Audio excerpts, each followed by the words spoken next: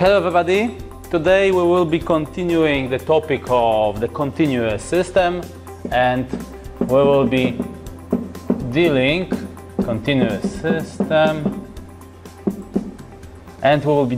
with some method how to solve, some method which will be useful to solve the problems which are described by partial differential equation. And the name of it will be the separation of variable method. Sometimes you can find the name that it's a Fourier method.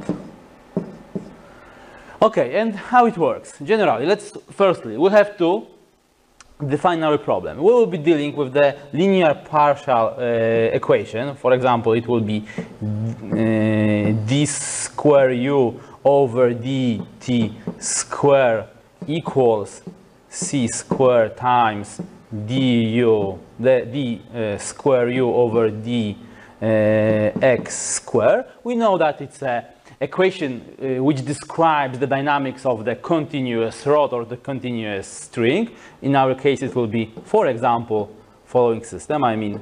Such a rod which will be fixed at the ends, let's say. Here we have the fixation of the second end, and also if we want to deal with that thing, we have to put some numbers. The Young modulus, the area of the cross-section, and the density. And if we have such a problem, which describes such an equation, we are able to find the stationary solution if we assume that it has a product form. We will be predicting that the x of u of xt will be expressed as a product of the two functions. One will be responsible of the spatial coordinates, second will be connected with the time evolution of our solution.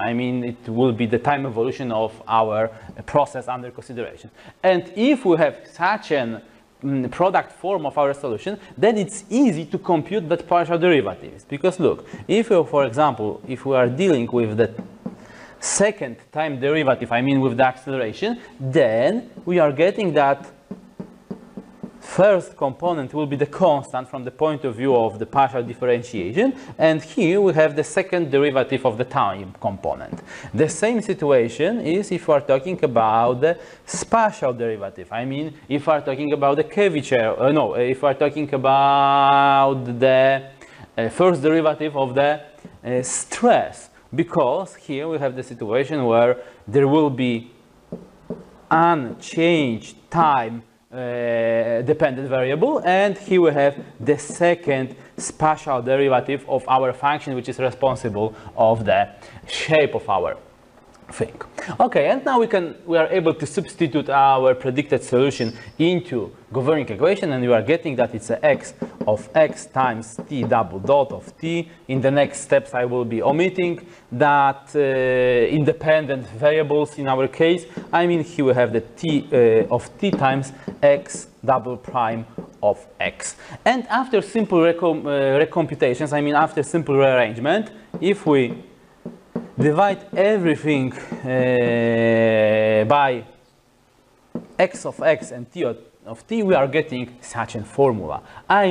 We have that t double dot over t is equal c squared times x double prime over x, where t double dot over t, it will be some function of time. X double prime over x, it will be some function of x, only x. It means that here we have the one variable function, and here we have again single variable function, but it's based on the time. That thing is based on the spatial coordinate. And in the next step also we'll divide everything over c squared to make that component free. We are getting c squared times t double prime over t equals x double prime over x. And now we see that we have the separated form of our variables, because we see that on the one side, on the left side, we have only the element connected with the time. On the other side, we have only the elements connected with the spatial coordinate. And what we will assume next, because it's, like I mentioned previously, because it's only the function of time, and that function is only the function of the spatial coordinate, it's only the one situation, one case, where any kind function of the time can be equal of the some function of x. It's only for the constant value function, okay? It means that if we want to fulfill that equation, we have to put here some constant value, okay? And because, due to my experience, we need some special form of it, we will assume that it will be negative number. To be sure that it will be negative number, I will take any number k, I will take the square, because then I will be sure that I will be speaking about the positive number, and I will put minus here, okay? Of course, we can predict that side in any form, but for our further computation, for our easier further computation, we are assuming that it will be some negative number. And number in such a form, we can be sure that it will be the negative number. Okay, and now we have the two equations. One equation based of that thing and that thing. Second equation, it will be the comparison between that component and that component. Let's start with the spatial component. It will be such a thing, okay? And after simple rearrangement, we are getting that it will be x double prime equals minus k square times x. And if we put everything on the one side, we are getting that it's a k square times x equals 0. And now we see why I assume that it's a negative value. Because now if we assume that the right-hand side of that equation, it will be the negative value, we are getting the equation which is exactly the same as equation, governing equation of the harmonic oscillator. And now it will be easy to find solution, because using typical methods, we know that the roots of the characteristic polynomial will be 1, 2, plus minus I, k, and due to such roots, we know that the predicted solution, or maybe, in other words, the solution of the homogeneous problem, I mean the general solution of the homogeneous part, it will be exactly a times sine kx plus b times cosine x. Cosine kx, sorry. And now we are able to solve our problem. It is everything if we are talking about the general solution of our governing equation. Now, if we want to find more, we have to apply the boundary condition. I mean, we have to solve the boundary value problem, BVP. Okay, and what kind of the boundary condition we have here? It's simple, because we see, because our rod is fixed at the both ends, it means that the displacement at that point, I mean displacement at 0 and for any time will be 0, and the same situation is visible here. I mean displacement of the end of our rod for any time will be also 0. It means that it's our boundary, oh sorry for that, it means that our boundary conditions are as follows. Of course, I will rewrite that formula. I mean, we have that u of 0t is 0, u of lt is also 0, and it leads to such conditions. Because we know that the u of xt is x of x times t of t, it gives us such formulas. I mean, u of 0t, it will be x of 0 times t of t equals 0. It means that x of 0 is exactly 0. The same situation if you are talking about the second end, it will be x of l times t of t, and it's exactly 0, which causes that it's t, sorry, it causes that x of L is exactly 0. And now we can apply our boundary conditions and we will be able to get the values of k which will fulfill our governing equation. Let's do it. I mean, firstly, let's put the x of 0 is 0. What we are getting? From the one side, we know that it will be 0. I mean, from that side. From the other side, we know that it will be a times sine k times x, but this time x is exactly 0. It means that entire expression is 0 plus b times cosine k 0. What does it mean? It means that here we have 1.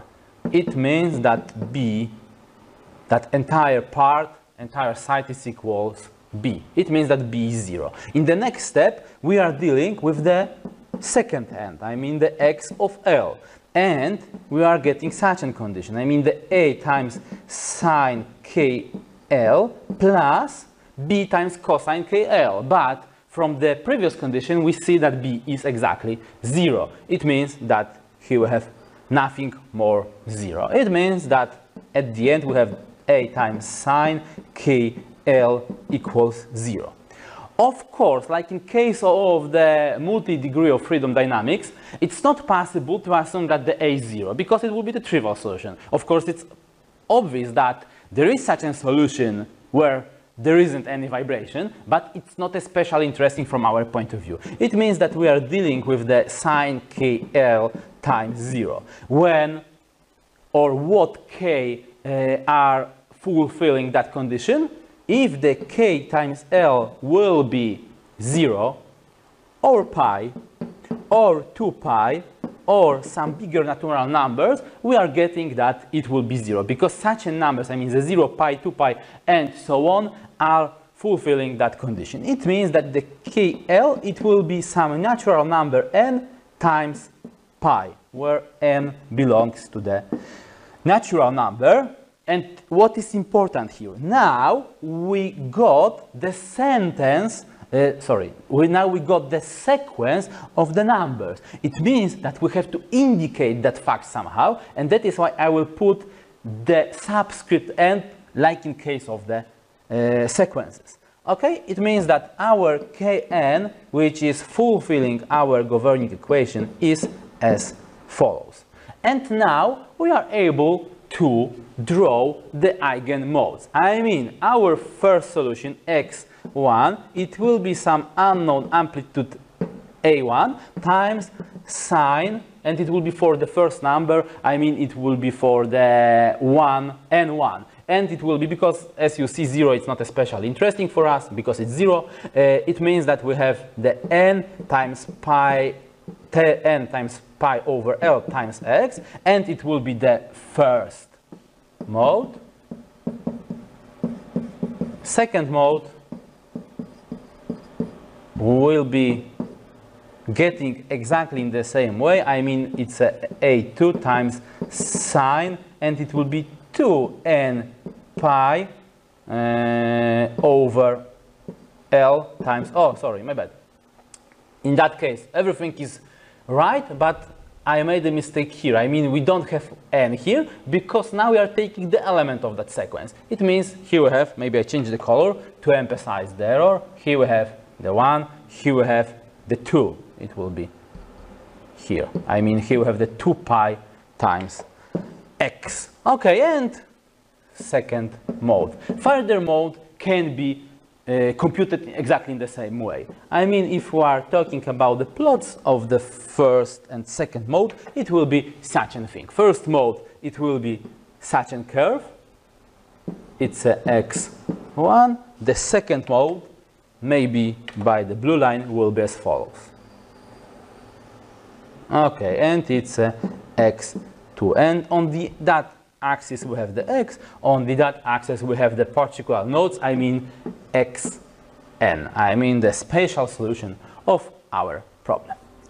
Okay, as you see, it's not especially complicated to utilize the separation of variable method. It's quite easy, and we are getting the solutions in really fast way. Thank you for attention, guys. See you next time. We will be continuing topic of the continuous system.